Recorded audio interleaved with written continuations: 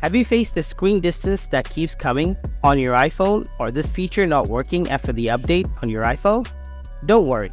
Here's the advanced troubleshooting guide on how to fix this screen distance not working problem.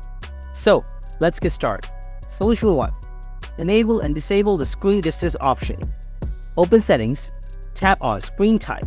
Scroll down, tap on Screen Distance option, and turn on or off the screen distance option and check your issue.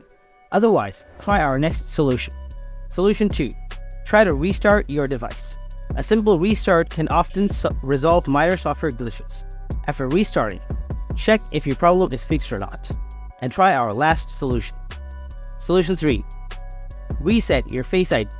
Open Settings, scroll down, tap on Face ID and passcode, and now unlock your screen lock via passcode or Face ID. Scroll down. Here, you can see the Reset Face ID option. Tap on it, and your Face ID data will be default. After that, check your issue, whether it's fixed or not. Solution 4. Give a reset to all settings.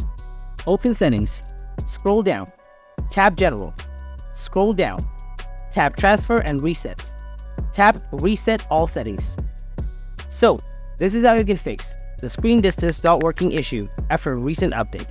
Hope you found this video helpful. If you did, then hit the like button and don't forget to subscribe to our channel. And if you still have anything to ask, then please ask me in the comment section below. Thanks for watching.